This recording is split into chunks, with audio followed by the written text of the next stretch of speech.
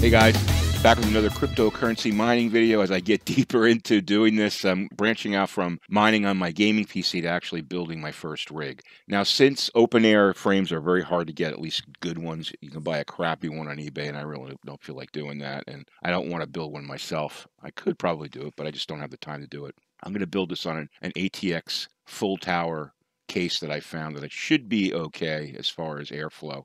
And it's going to be a 1660 Ti based system. I ordered 3 of them. They should be here within 2 weeks by like end of February. So I'm going to be using those. And those are pretty efficient. They'll get 30 mega hash per card at about 80 watts. So total of 90 mega hash at 240 watts.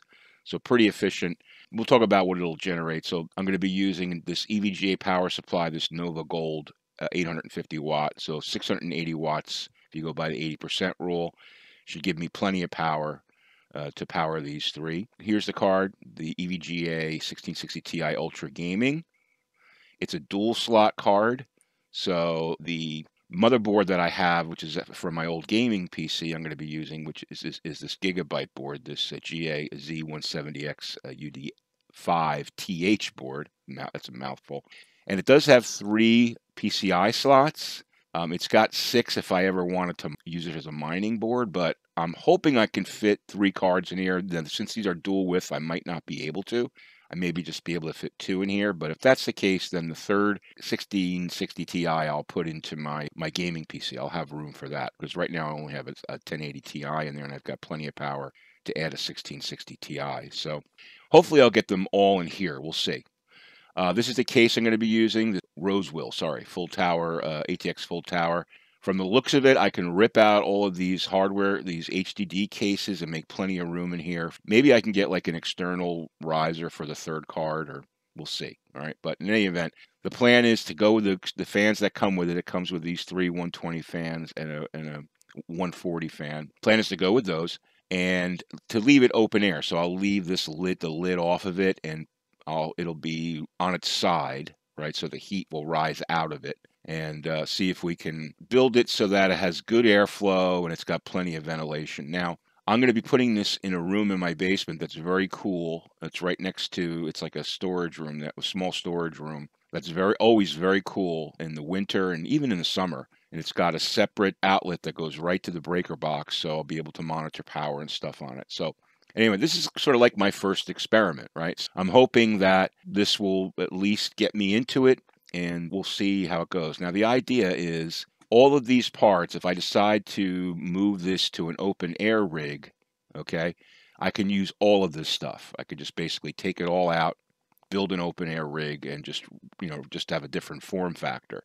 And the only thing I would lose is this case for $119, but I could use that, for a different PC or whatever. So everything here is sort of like recyclable, right? So let's talk about the profitability. It'll be 1660 Ti's at the 90 mega hash, 240 watts power, okay? And if I did the calculation here, and it's about $10 a day in profit, okay?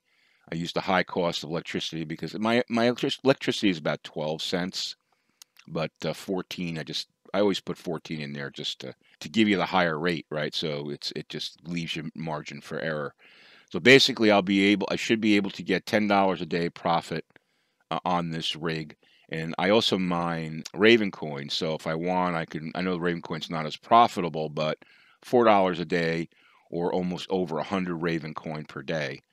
What I usually do is, like with my gaming PC, I'll mine Ethereum and ZIL or evenings when I'm not using my PC, and then like 1 or 2 days a week I'll mine Ravencoin just to build that up. So in any event, that's the rig that I'm planning. If you take a look here, it's got 134 day break even based on these rates and $10 per day. So if it's running 24/7 in 134 days, which is 4.5 months, I guess, it will basically pay for itself, all of the hardware. Now, keep in mind that I already own the motherboard and the RAM, right? So I don't have to pay for that. But 134 days, this unit pays for itself, and then it starts generating a profit. So if you take a look at it, profit per day, $10 Ethereum per day, 70 per week, about $300 per month, which is pretty good. Not bad, right? And then profitability about $3,600 a year. So once we get past this 134 days, this little unit's going to be generating $3,600 a year, right? So I think it's a nice start. And then eventually, you know, I may build an open air rig where I've got 3 1660s, and once the 3060 Ti's are available, put 3 of those in there, and then this can be a pretty killer mining rig, right? As far as Ethereum per day, 0.0061. Per week, 0.0427. All in all, in a year, this small little rig will generate 2.2 Ethereum per year. So the numbers ring out, and even if you take a look at profitability, let's say it goes down to $8 a day, okay, it's 160 days. Let's say it goes down to $7 a day, it's 190 days, right? So 6 months. It still can be a profitable rig, even if Ethereum loses half its value when I'm mining and I'm only making $5 a day. Eventually, this thing will pay for itself and still be able to make money. So it's really kind of like a no-brainer, and it's a good project just to get me into building my first mining rig. All the stuff is on order. It should all be here probably, well, at least the guts of the system, not the GPU, should be here next week. So I'll start to put that together, and then hopefully the GPUs will be here by the end of the month, and we'll get this thing up and mining. I'm probably going to go with Windows 10. I was looking at Hive OS, and I want the ability to easily switch to mining Ravencoin and other coins.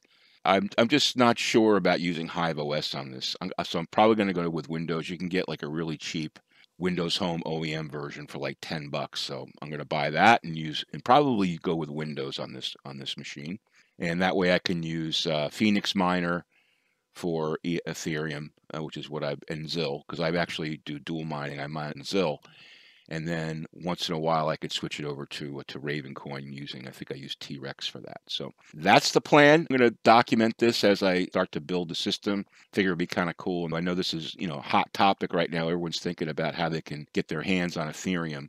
And mining is a great way to do it. So hopefully this video was helpful. Hit that like button if you like what you saw. And don't forget to subscribe to the channel for more cryptocurrency content. Guys, have a great day and happy mining. Take care.